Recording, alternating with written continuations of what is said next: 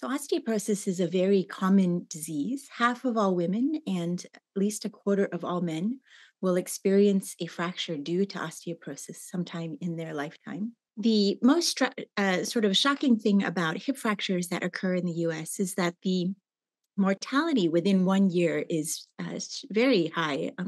Almost 1 in 4 individuals will die within a year of having a hip fracture, not necessarily because of the fracture itself, but because of some of the complications that happen afterwards.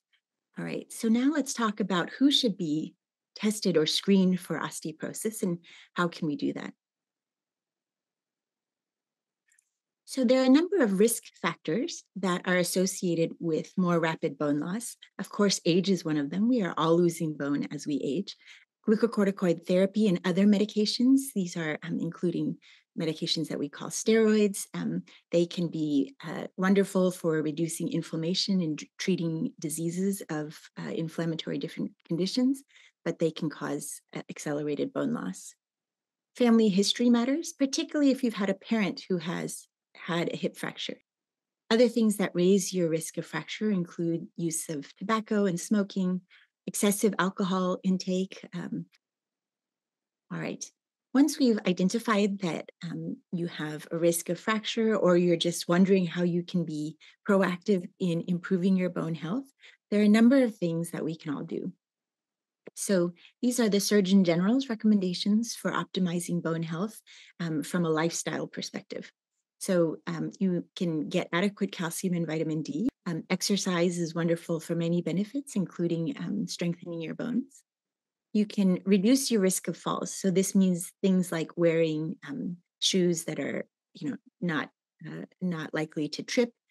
Making sure that in your house, if you have throw rugs, that they're tacked down securely on the floor. It's important to maintain a healthy weight, and again, not too low because that does raise your risk of fracture. Um, don't smoke or cut back. If you do, limit alcohol use.